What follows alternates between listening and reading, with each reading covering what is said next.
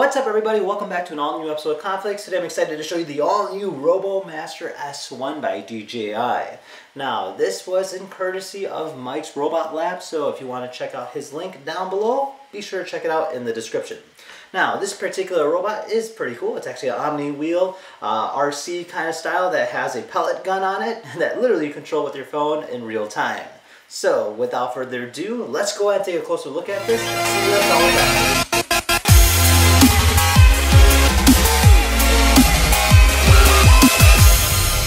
This particular robot has a few different functions. So you do have the Omni wheel that you have to build, which is actually quite a difficult task. You have to use almost like a gig.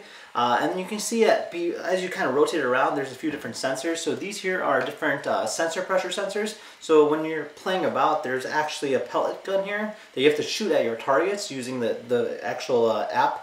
And then you'll see on the top here that it has a few different functionalities, including a built-in camera, giving you a nice live feedback, which is right over here. And then it even has its own built-in router as well, so you get that nice live feedback in terms of connectivity. Now, as we already know, Bluetooth is not as strong as Wi-Fi, so it's actually a very promising sign. Now, it also has a few extra options in terms of ports on the back here, so you can go ahead and expand on it as well. And you can see that the gimbal on it is actually quite live streamed, so you can even go ahead and track a target and move it about. So there's no better way of trying this out than actually putting it to the test. So without further ado, let's go ahead and try it out. Alright, so this here is the main hub, so you can actually see the robot in live stream. It's kind of rotated around, kind of gives it like a nice animation. So you have solo, battle, and lab. So lab will essentially allow you to go ahead and program the robot based on your liking, of course. And then you can always go ahead and use this on the computer in terms of controlling it or programming it as well. Now if you click on solo, this will give us control over the robot. So you can see that we have the joystick on the left and the joystick on the right. And then we even see Mike there in the back.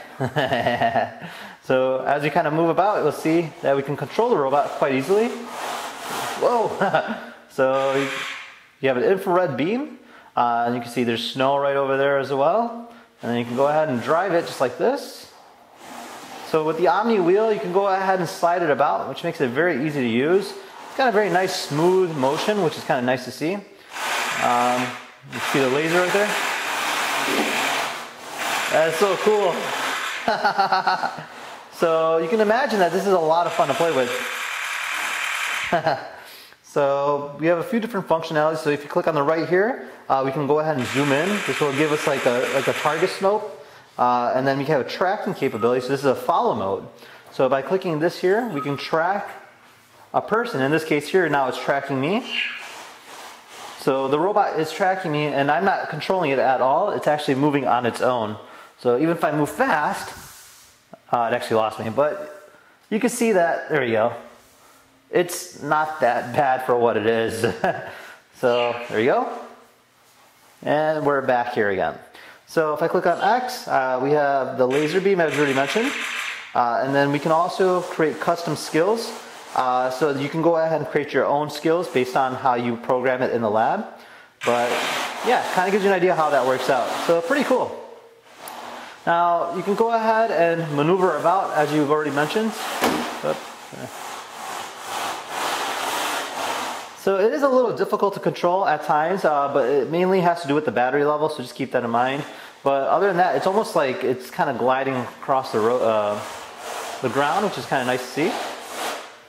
So that is that, and if you go ahead and exit out here, you have battle mode as well. Battle mode will allow you to go ahead and battle amongst each other. So you have the multiple pressure sensors that you can go ahead and shoot at. And then you have a few different things from a race mode, free-for-all mode, and stuff of that nature. So definitely a very cool looking robot. And yeah, kind of gives you an idea of what this robot is about. Now you can always go ahead and program it with Python or Scratch as well. So it does give you a good capability in terms of coding goes.